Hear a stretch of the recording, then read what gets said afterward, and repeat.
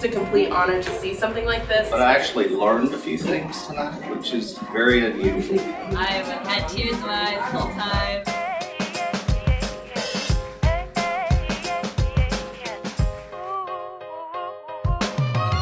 The sun is rising, feel the warmth of my face. Revolution was possible. I dreamed about it since childhood. Since I saw Brother Kwame Ture speak at the community center at my block, he was no longer Stokely Carmichael by then. Dashiki and bearded, skinny, but a massive man to me. Long and browned and a face that looked like it carried its own light. He was the beginning. His voice was my awakening. Asked me to defy my complacency and take a role in the system. I was just a knucklehead kid then, stealing snacks from the corner store and trying to bag girls for bragging rights. The rest is history. I think I picked that script really because with everything going on right now in the world, it was nice to have a show about a black person being happy. It ends with a black woman getting to get out of her situation and circumstances and allowing herself to just be free, and I really enjoyed that. Selfish is what she is, and my kid is suffering. She didn't mention that. How you figure that? You talked to her, she listens to you. Nina don't listen to nobody but Nina. The biggest challenge. Ooh, that is tough. The biggest challenge would probably have to be, it's almost split between learning the dialect or kind of capturing Kenyatta's voice or just wrestling with the idea of when to go after Nina and when to kind of retreat.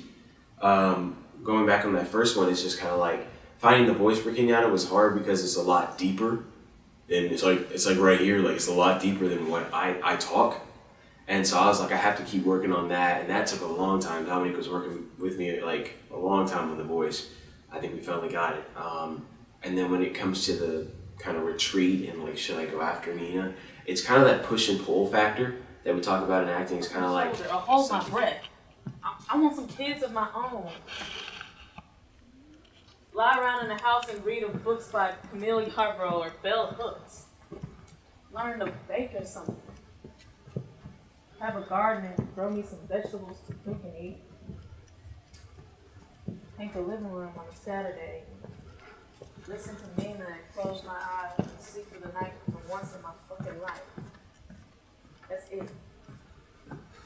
I want to sit in the horizon somewhere and watch the sunrise and set. Never even saw a fucking sunset. I am not alive here. I'm not alive in this chaos.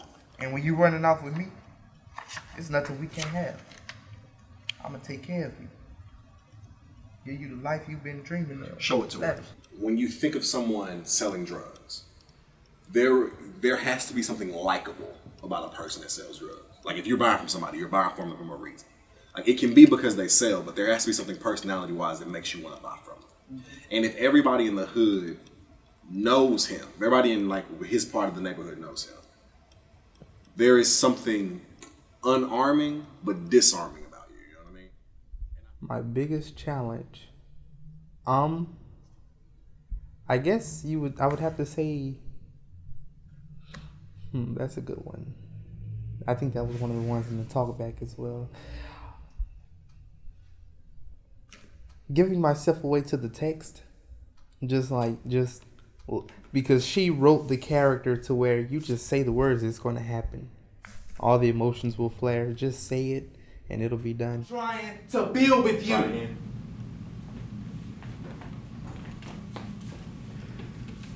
When a desperate man is desperate, a lot of desperate men tend to raise their voice. A lot of desperate men tend to yell. She is literally right now the reason that you have been working so hard in these streets. So the person you've been working hard in these streets for lied to you. 2, she's accusing you of stealing. Would you ever steal from her? Yeah. Would you ever steal from her? Yeah. Why do you got the money? Why you take the money? Why did I take the money? Why'd you take it? Because she lied to me. More than that, why'd you take the money? What's the super objective behind why you took the money and why you feel so upset about her lying to you? Because we trying to go somewhere. Right, and now you can't leave. And now you're trapped. And what happens when an animal gets trapped? They bite. Relax, I had it counted official. I'm asking the questions right now. You trying to steal from me? I'm trying to build with you! You can feel how this changed. This is a nice little drop because the subject changed. It's no longer about her mom, it's about being a parent. And you, what you gonna say back to me, right? Let's go back to, she's my mama. Okay? You have any questions? No? She gonna see me as one thing, Nina. That's sustaining my son's life. That's it. That's bullshit, dang it. Nope. Sorry, I lost that. Take that back from, she's gonna see me as one, matter of fact, she's gonna see me as one thing, Nina, and get away from her. She gonna see me as one thing, Nina. The stain in my son's life. That's it. That's bullshit, Damon. Make an effort, damn. Call him up sometime. What'd you say? I said the room was almost full. Whenever you're ready, Terrence. That's the best I can do right now. Oh, no, sorry. Take that back to who you mad at, Nina. Who you mad at, Nina? You mad at me and my son, or you mad at you? Cause me and DJ, we cool. Let's go back to, her mama. You love her, hate her, want to tear them shits up, burn them, make love to them? What you needing for these letters? It's complicated. I'm well read. I understand complicated shit. Try me. They have answers. To what? To a lot of things.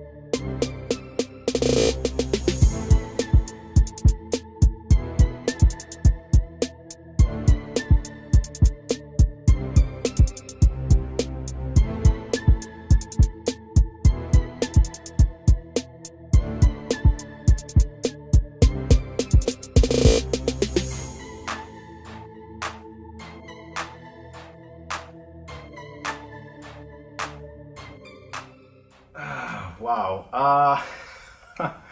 How did I decide the look? So basically, I designed this show roughly back in June, and I was jotting down ideas, as many ideas as I can get, just through either inspiration through maybe my thoughts or something I see driving down the street. And that's the first step. So it's kind of like a rough idea. Then, of course, reading the script, I had to decide, okay, do I want to keep the audience into the play to let them understand that this is still realism versus non-realism? And in the monologue, I saw the perfect opportunity to separate two worlds. Because you had Kenyatta doing his own monologue, talking, recording in a camera, and then you had the apartment look. So that was the realism, and that was the non-realism. So I had a whole bunch of different ideas, and it just came down to fine-tuning that look. Wait a second. Hey, guys, are y'all ready for me to get on top of this? Yeah, you're good. Okay, cool. Okay. So what you can do is just spot her, make sure she's sick. If she doesn't go, she feels like the loud is like, ah! If you hear her screaming like, ah! If I'm screaming, it's not ridiculous. Okay. If she's screaming, she'll be fine. Okay.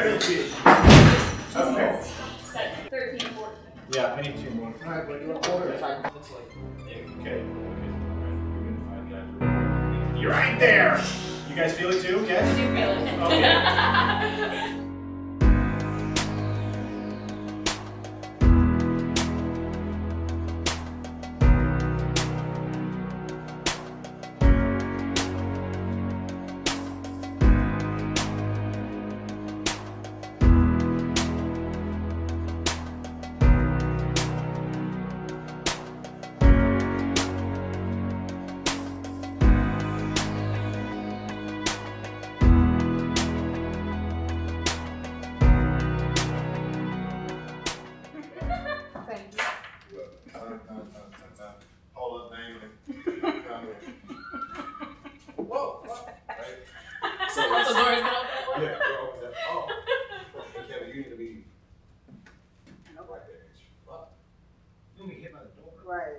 You know how to step quick.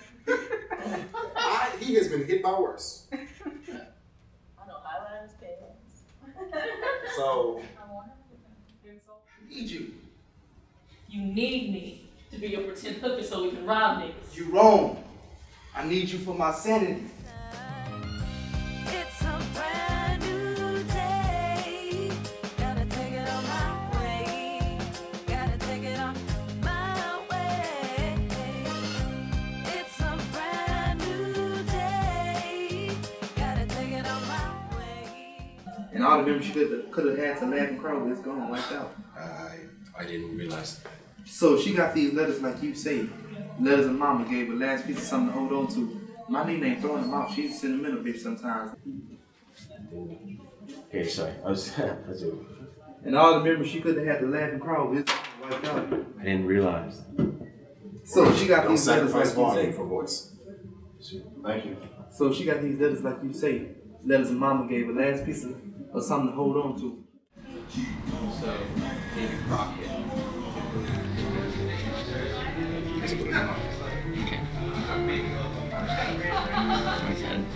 I'm excited.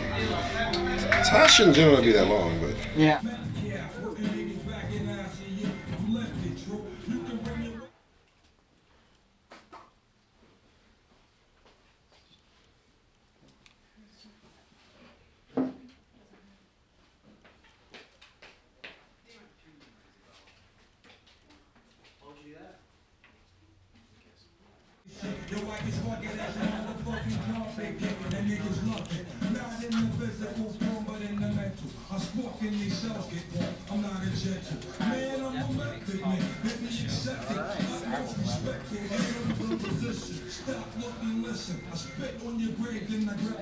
Hi, I'm the sunset.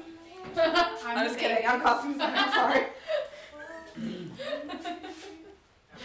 Bring them out. It's hard to yell when the barrel's in your mouth. Bring them out. Bring them out.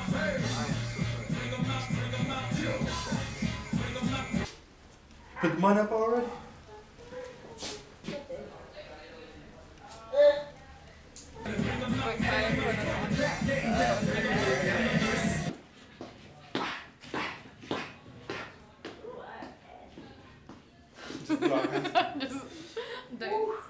I'm hot up in here though.